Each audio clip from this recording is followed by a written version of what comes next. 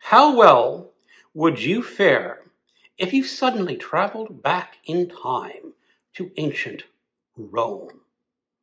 Did you know that there was a science fiction short story written and published in the 40s that was turned into a Star Trek original series episode? Grifters are going to grift. They want to make that quick buck, or maybe $1 million. Don't rent that house out in the country just because it's a fabulous deal for a fabulous mansion, because things can go wrong. Did you know authors were writing about AI before there was AI? And if you're a scammer going to a small town in Ireland thinking of making some quick money, think again. And of course, Harold Bloom is having his day in Dublin. This has been my reading week.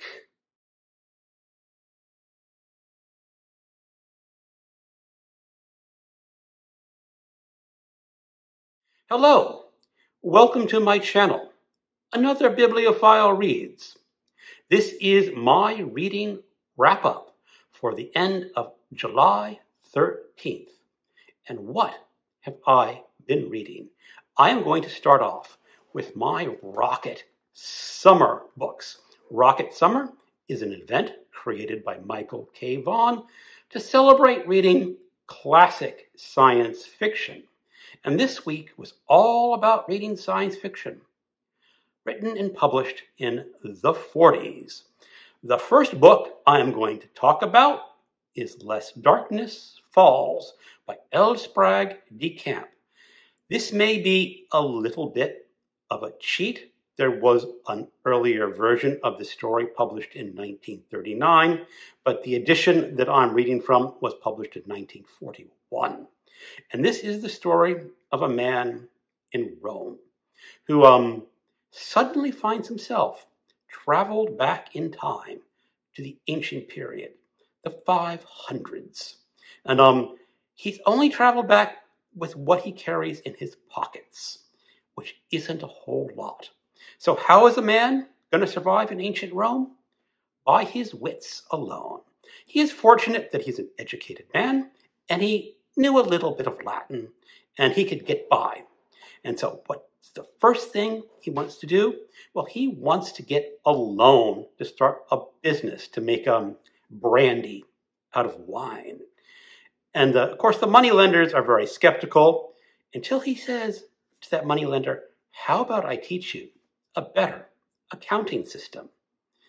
And he may not be an accountant, but he does know Arabic numerals, which are much better than Roman numerals. I'm going to leave it at that because this man wants to make sure that the Dark Ages do not fall upon Europe. And bad times are happening in ancient Rome. And I really enjoyed this. It's a great little story of time travel and ingenuity.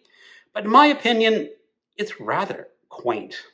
It's just old-fashioned. Of course, it was conceived in the late 30s and published in the 40s.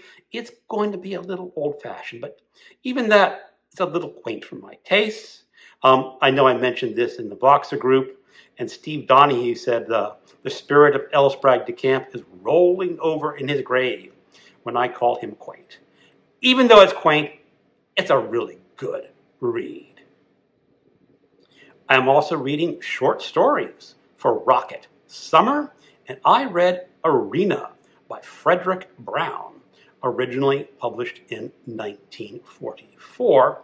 And this is a tale of the human species at war with the outsiders, a mysterious alien race. And they're about to have this big, epic battle. And suddenly, one of the little starship captains, who's, I guess he's not a captain, he's just on his own little starship or fighter ship, finds himself on an alien planet. It's desert. There's some sort of weird force field around him, and he hears this voice in his head.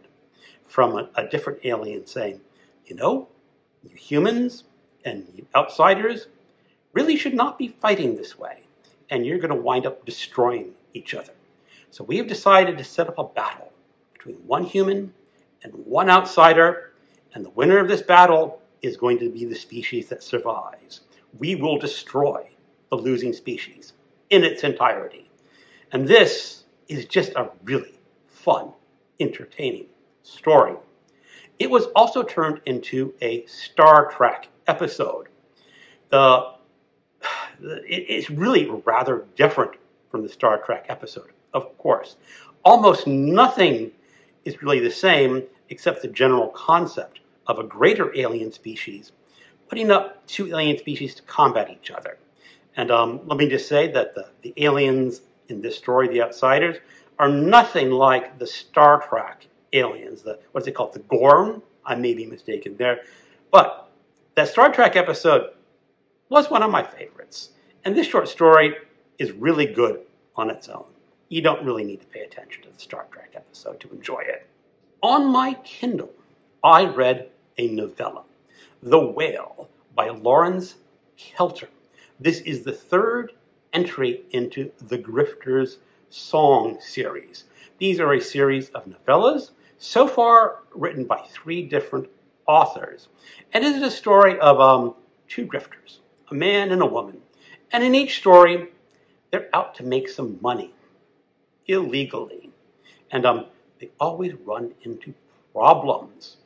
And in this one, the man is impersonating a very wealthy businessman who's sort of been away from New York City for 10 years. And they think they have a way to make a few $million. You know things are going to go wrong, because that just makes a good story. Now, can you read this novella apart from the beginning of the series? Maybe. I have read the first 2, and I think that helped introduce the characters and a little bit of the backstory. But if you just want to pick up a story, 79 pages, you can read it in an hour or so. And it's enjoyable, it's entertaining, because, you know, grifters trying to grift people is always a whole hell of a lot of fun. So I can recommend picking up the Grifter Song series. It is on Kindle Unlimited if you subscribe to that. So I'm picking it up for nothing, except for my subscription. I finished reading Burnt Offerings by Robert Marasco, originally published in 1973. This is the first book I am reading for my 70s horror project. So there will be a live stream at the end of July where I and a few other guests will talk about this novel. Stay tuned for more details. This is a haunted house story. There is a man and his wife and their young child. They're living in a cramped New York apartment. The man is a teacher, so he has summers off. And they decide to rent a house out in the country. They get a fabulous deal on a huge mansion. The mansion is a little old, it has some problems, and there is the mother who is living in the house. And they're supposed to give the mother some food every day. But the owners are escaping for the summer themselves. And the deal is just so good, the man and his wife can't say no, even though the husband kind of wants to say no. And you know something? That house with the old lady that they're never supposed to see, bad things are going to start happening. Now, this is a horror story. It is the pre-Stephen King style of horror. It's very slow. It's a lot more deliberate. And it's a lot more nuanced. Don't expect a lot of special happenings and super events. It's creepy and entertaining. And I hope people will read this and maybe join in on that live stream to enter into the discussion in the chat.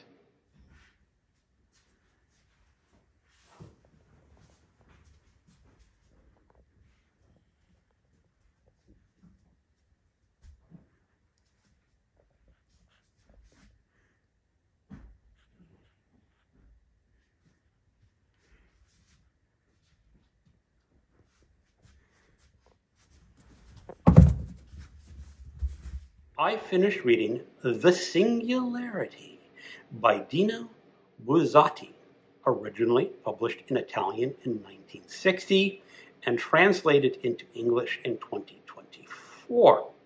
In this story, a professor of electronics is contacted by the government and offered a very cushy 2-year post somewhere in the remote region, mountainous region of Italy to do an experiment and a task for them. The government is really not upfront with what he's supposed to do, but the money is good. So he and his wife go out to this little Italian place. And there they discover a machine. That's all I'm going to say, but this is a book that explores the nature of artificial intelligence, what it means to be alive. What does it mean to be a person? Everyone watching this is their own unique person. But what if that person were also a machine? Fascinating philosophical / science fiction novel. I'm saying / science fiction because, yes, it does deal with an artificial intelligence that was not around in 1960. It's not around today, at least I don't think so, but it's more about the philosophical exploration of what it means to have intelligence. I can highly recommend it. On audio, I have finished listening to The Hunter by Tana French, published in 2024. Tana French is one of my favorite living and publishing authors. I always buy her books when they come out. I started to read The Hunter on my Kindle a few months ago, but couldn't quite get into it. Tana French is always a slow burn, and The Hunter starts off burning even slower than usual. So I put it aside, and I went to my library and requested the library book, and I just finished it. Now, this is a follow-up to her last novel, The Searcher, which features an ex-Chicago detective living in a small town in Ireland, and he's sort of taking a young Irish girl under her wing who has a kind of a rough family. And in this one, she's a little bit older from the last book. She's about 15 years old. She's very independent. Her father has been absent for a lot of her life, but he's coming back. He came back with an Englishman, and they are telling all the people in this village that there is gold in those Irish hills, and if you invest with us, we're going to dig out that gold and make everyone really rich. Now, Cal listens to this. He knows it's a scam. Even the villagers are kind of suspicious that it's a scam. But they work it just enough that they say, all you have to do is give a couple £100, or is it euros, and you're in. And of course, once they put in those couple £100, they're going to be in even further. And there is the scam. And let's just say in this book that the scam doesn't quite go according to plan. And they have to call in, let's just say, a detective from the homicide squad out of Dublin. So it does pick up towards the end. But more than a mystery, this is Tana French. She's actually a serious author, and she just writes her stories in the mystery genre. So they're not quite the same as an ordinary mystery novel, although you will get that mystery, and a satisfactory one at that. And you get to see the development of Cal and the young girl Trey, and Lena, which is Cal's sort of girlfriend, and how they deal with these issues in this small Irish village. I really liked it. Now, if you are familiar with Tana French, you know that in one book, she likes to have a minor character. And then in her second book, she brings that minor character up forward to be a major character. there is a detective, as I said, brought in from Dublin in this book. And if I am not mistaken, that character is going to be featured in her next book, which will be published in about 2 years. Let's see if anyone remembers my prediction and see if I'm right. Highly recommended, The Hunter. Of course, I'm still reading Ulysses by James Joyce. I have finished episode 16, which is coming down a lot of ways from the previous episode 15. And this one is kind of rambling, kind of labored, kind of confusing.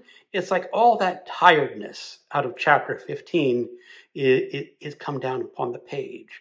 And Stephen Dedalus and Leopold Bloom just sort of have to talk it out.